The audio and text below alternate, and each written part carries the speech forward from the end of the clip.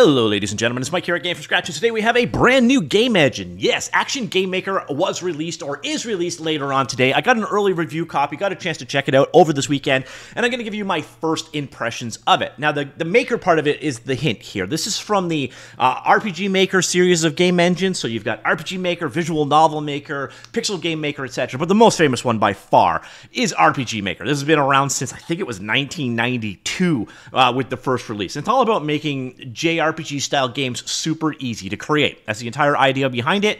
And over time, they've evolved it, switched it to different programming languages behind the scenes. Even more recently, they decided to try this out, RPG Maker Unite, which is a version of RPG Maker that runs inside of the Unity game engine. Now, it ended up being pretty awful, to be honest. The performance was terrible. The separation between the RPG Maker side of things and the Unity side of things was very clunky, but they did continue to update it, so that is actually good to see. So you're seeing new updates even up till May. So the nice thing is, even if the product was a bit of a flop, they did continue to update it over time. Well, they have another product out there called the Pixel Game Maker. Pixel Game Maker MV specifically. This came out 7 years ago, or 6 years ago, I'd say, and this one is more geared towards creating action-style games. I've done full coverage of this in the past. If you're interested in learning more about it, I do have hands-on video with it, but basically they are replacing Pixel Game Maker with a new game engine, and that's what we're here to cover today, and that is Action Game Maker. So it's releasing on June 16th. Right now, as of this video, I think we've got about, so probably 10 hours by the time I publish this, maybe 9. So later on today, this should be out and available for you to buy. Buy? How much? No idea. I got provided a key, and they don't show the pricing yet. Generally, their stuff is a little bit under $100 when it launches, so I imagine they'll follow that consistently. And the big thing about this engine is it's based on another game engine. And can you guess which one? Can you? Huh? So this is the new project management scene, and if you're guessing Godot, you are 100% correct. Now, this is going to be really hard for me to review because I'm actually having a lot of trouble deciding where Action Game Maker ends, or where it's customized Godot versus where it hasn't. So I'm going to showcase the primary differences. One of the primary differences, they provide a number of different sample projects to get you going. So a Metroidvania style sample, a top view, a benchmarking one. We've got a mouse shooter, which is one we'll look at. So talking scenes via driven by a database, and a menu scene one as well. This is pretty much where you're going from. They've also got links to their forums. And one thing you're going to find, there are a lot of Japanese comments. It's a Japanese engine. You're going to find a lot of the comments within the code themselves are also Japanese. Just one of those things you're definitely going to want to be aware of. Another thing is, and I would have thought that this would be super critical with an engine like this, the documentation is very lacking, like very lacking. So hopefully that improves over time, but you're going to spend a lot of time trying to figure out just what the heck you're meant to do. So here is one of the example games that came with it. This is the mouse control one. I'll show you it in action in just a second. Key things I want to point out, other than all these errors, this is based off of Godot 4.3. So it's basically an extension of Godot with Game Maker stuff built into it and then sold commercially. So what you're essentially buying here is almost a plugin set, but it is a custom fork of Godot. I don't know if they contribute back to the Godot project. I hope they do, because you know what, otherwise it's a bit of a parasitic relationship, and I can understand how people would find that a little bit disappointing. So here we are inside of Action Game Maker. Let's go ahead and we'll run this scene. Now, it does have some optimization issues I'm noticing.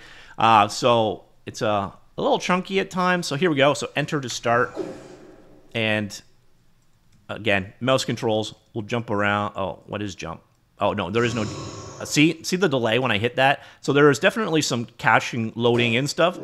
So we'll shoot that zombie, for example, until he's dead. And then come down. We have a grapple hook. You'll also notice there's water down here and a water reflection. I'll show you how that works as well. That's something that they've added. Oh. So let me just grapple over this guy. Oh, I'm taking damage. All right, so you get an idea. This is one of the examples, kind of games that walks you through how Action Game Maker games are set up. And this is kind of where your documentation comes from. This is kind of it. So you're going to want to make sure that you're willing to get your hands dirty, which is kind of weird because a game engine like this is meant to be like more accessible to make Godot easier. And one area they really need to focus on is providing the training materials, etc., to make that a possibility. So how is this different than just normal Godot? Well, first off, if you are a Godot user and you come in and here look at the node list, which opened on my other monitor, Let's bring this down here. What you're going to notice is we have a ton of AGM ones. So you see after image settings, area, attack, background, base settings, bind objects, bullet settings, child settings, connectors, so on. So they've extended a ton of nodes into this. They've also made little tweaks throughout, like in the tile map editor. There's a couple of new functions available there that weren't available before.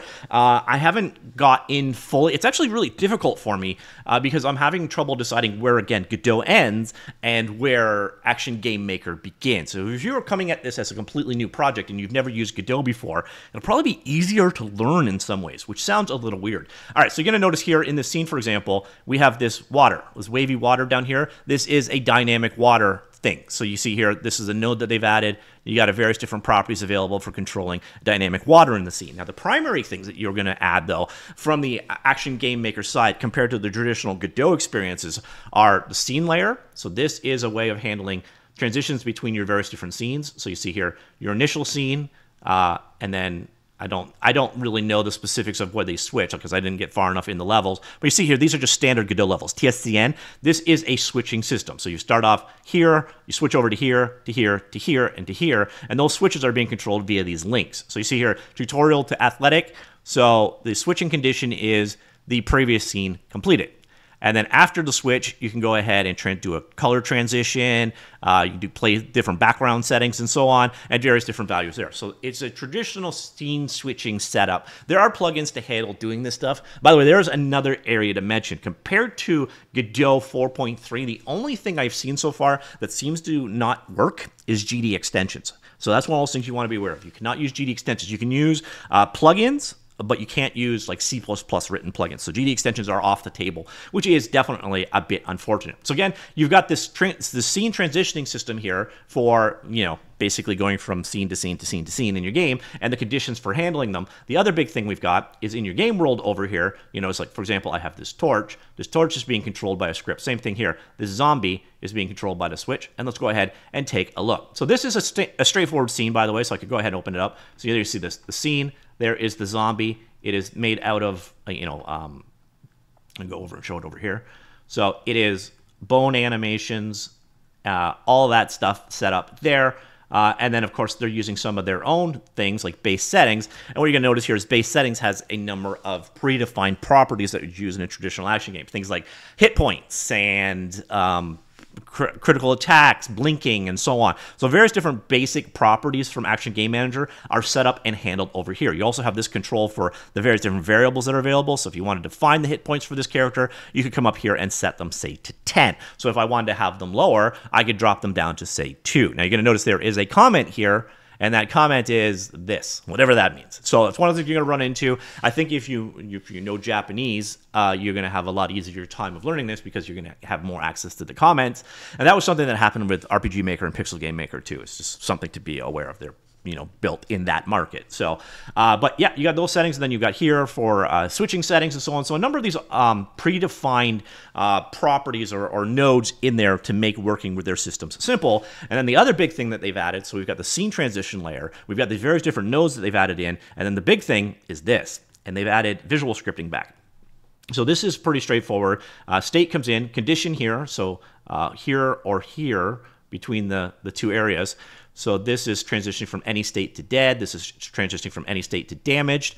The condition is satisfies any of, and then you've got a conditions array down here. So contact with, so this is how you can define things in your world. So contact with attack area, switch variable change. So if either of those is true, then this will be fired. All right, so that is the conditional. That's defined in this little bar graph, this connecting pin over here, and then it does this. By the way, I could show you here, add a condition. These are the predefined conditions that are available for their visual scripting language. So you got things like facing other object, target sighted, hit points go to 0, probability of something, elapsed time, etc. So those are the various different conditions that you can work off of, and you've got the ability to and or not them, etc. And yeah, so that is how the conditions work. And then over here, this is the thing that will actually happen when that condition is satisfied. So here you can see the character is not dead yet, so we're going to go into this condition over here, and then what it will do is you can set it to play a selected animation when that when damage happens, you'll play the damage animation. So this is basically a state machine system. And then over here, you've got the action settings that can change or whatever out. And then here, you've got your actions. And actions is an array of things. So for example, here, we play an audio file when this is done. So you got over here, so we play an audio file, a zombie2.ogg, and then you've got various different properties for playing that. We wait a certain period of time, transfer to a different action. I'm not 100% certain what that one does. And then we cause a screen shake effect. So that is how things are actually run. Now, do keep in mind, at any particular time, I could go ahead. This is still Godot. So I could come in here, right-click, attach a script, and I could still make, so it doesn't need to be a visual script. It could also be a GD script as well. So that is it. Quick look at the actions that are available here. So let's go ahead and add an executable action. And you can see things like move in a direction, move object, push-pull object, remove object or remove self from game, attacks, filters, scene. You can change the scenes and so on. So a lot of actions have been defined. So these are all available here. I don't know if you can create your own actions. I need to look into that in further detail. Unfortunately, again, the more advanced stuff, you're kind of experimenting because the documentation is very lacking. So I don't know if you can create your own action, but there are quite a bit of actions defined out of the box, just as there's a decent number of conditions defined out of the boxes here. And then other than that, you basically have a traditional state machine going on. Now, the other thing that they've added in here, and I don't particularly know how to use this yet, but this is kind of fundamental to all of these maker game engines, is they have a database system as well. And games need data, so that is a very common thing. So you see here, you can create a user database. We've got presets, things like, various different attributes available, equipment. So if I wanted to create a new equipment type, so for example, I created a goat in the past, but if I want to create a new one, I come on down here, create a new one, and donkey, like so. So you can create simple equipment type presets. There is an audio database here of the various different sounds that are available. You've got global property variables as well. Now this is sort of overlapping with functionality that Godot already has. So I don't know why they did this way as opposed to just going with what was available, but it is. So there is this database system available as well. And again, they have their own node structures that work with those databases. So for example, let's see if this guy actually has, so this stuff here. So variable settings, all these database values can be interfaced over here via these nodes that they have provided as well. So ladies and gentlemen, that is a very, very top level look at Action Game Maker. I'm going to look at this in more depth, play around with it a little bit more. So I'm going to be checking this one out in more detail. So if you have specific questions, do let me know in the comments down below. I'll do my best to follow up on them. Action Game Maker is going to be in a very interesting spot because it is a commercial game engine built on top of a free and open source one. So it needs to offer enough value that it's worth it to upgrade to it. Now the idea here is to make it so that you don't need to code to use Godot, to make a lot of the stuff that you would need to work with Godot kind of presets and off the box. Now another area where Gatcha Gatcha Games comes in for good or ill is they also tend to release a ton of DLC, pre-made modules, etc., to work with their engines. And that's one of those areas where Godot is still lacking, the lack of an asset store, etc. So it'd be interesting to see what kind of an ecosystem forms up around Action Game Maker. So if you're interested in learning more, please do let me know. Would you like to see me do a bit of a getting started tutorial with this one? That is a possibility going forward. Now, I know this is definitely not going to be for everyone, and a lot of people that are more advanced with Godot are going to probably look at this and go, why would I buy this? I could just do this with X, Y, and Z plugins, or I could just create this or create that. I don't think you're the target demographic. I think this is more about making Godot easier to use. But the flip side is, if they're going to have that visual scripting and those state managements and those prefabs and all that, they also need to have the documentation to go with it. And if you're wondering day one, nah, this is a tricky engine to work with because you're kind of fumbling around with how to work with things. I'm sure they'll improve that over time, but that's one of those things you're going to want to know going into it. The documentation is definitely a bit lacking, although it does come with a ton of tutorials to get you up and going. So ladies and gentlemen, Action Game Maker, let me know what you think. Comments down below. I will talk to you all later. Goodbye.